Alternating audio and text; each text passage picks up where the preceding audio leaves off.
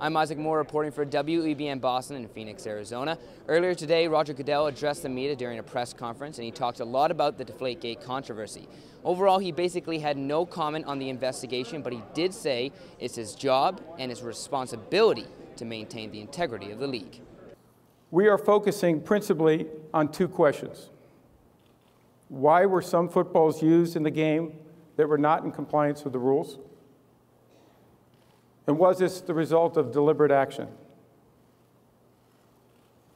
I want to emphasize, we have made no judgments on these points, and we will not compromise the investigation by engaging in speculation.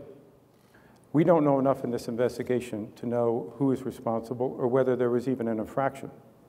When we get the facts from Ted Wells, we will certainly take all that into account, and we will make the right decision to protect the integrity of the league.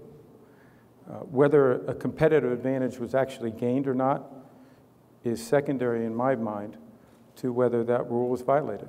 This is my job. This is my responsibility to protect the integrity of the game. I represent 32 teams. All of us want to make sure that the rules are being followed.